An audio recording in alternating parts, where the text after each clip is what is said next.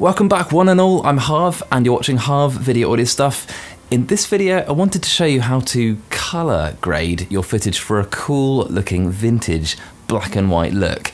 And I'm using the word vintage very loosely, it's more of a feeling or impression when you see it. Basically, as long as it doesn't end up looking super dynamic and modern, Sin City kind of thing springs to mind, then we'll be in good shape.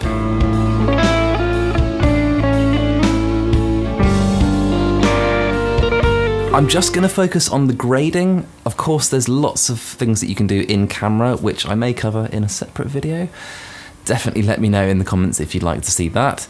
And be sure to check the links in the description. Everything you need will be there. So here's the shot I started with, and this was taken from a recent music video that I filmed. It was shot in S-Log2 on my Sony a7S II, and as you can see it looks quite washed out and quite rubbish, to be honest, really low contrast. So let's see what we can do with this.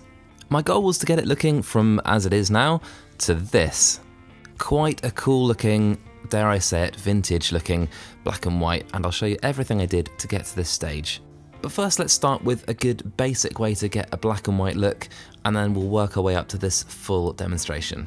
So the most obvious way to make something black and white would be to desaturate the whole image. However, did you know that Final Cut Pro has a black and white plugin?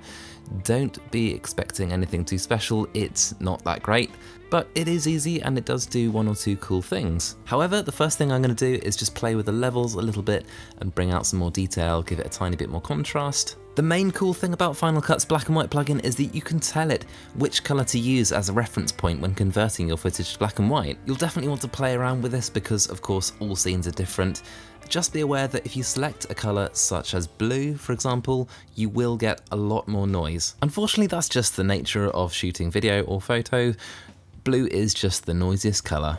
So that's the easiest method, but I implore you to dig deeper and I'm sure we can come up with something more spectacular. Here it comes. For our second example, we're going to be using colour wheels and curves, so there's no reason why this couldn't be applied in any software. Firstly, I'm going to desaturate our footage and then I'm going to play with the levels and just stretch it out a little bit. Next, I'm going to add some curves, and I really would say if you haven't seen my video about how to use curves, it's well worth a watch.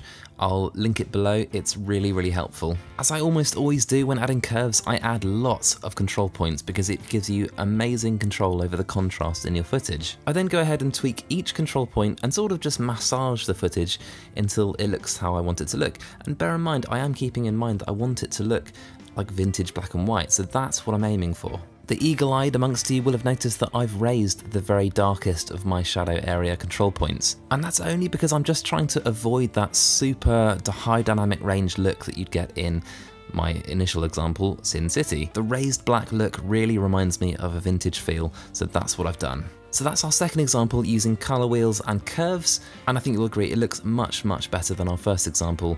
I was especially pleased with the lovely silvery detail I was able to bring out of our talent's shirt. This simply wouldn't have been possible just using colour wheels and the black and white plugin. Now, of course, I saved the best till last.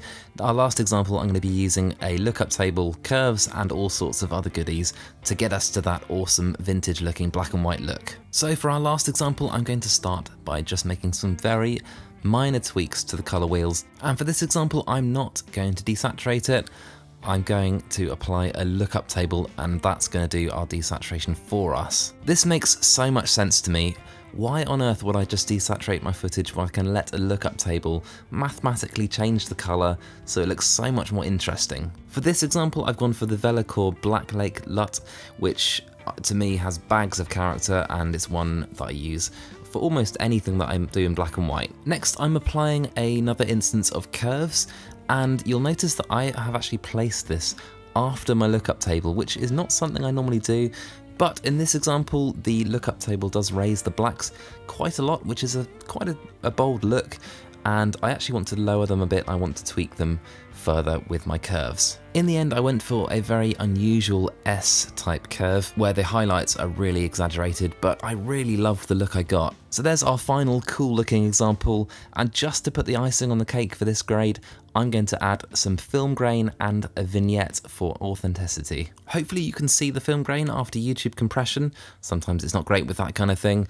And I don't know, maybe I took this grade a little bit too far. It's a touch too gritty maybe, but I've been known to like a bit of grit. So there are our 3 black and white examples, using a black and white plugin, using curves and color wheels, and then using lookup tables and vignette and film grain and that kind of thing. Of course, I always want to know your preferred method of grading black and white footage. Let's all learn together, so definitely get your comments below. Let's teach each other something today. And that's it for now. Thank you so much for hanging out with me today.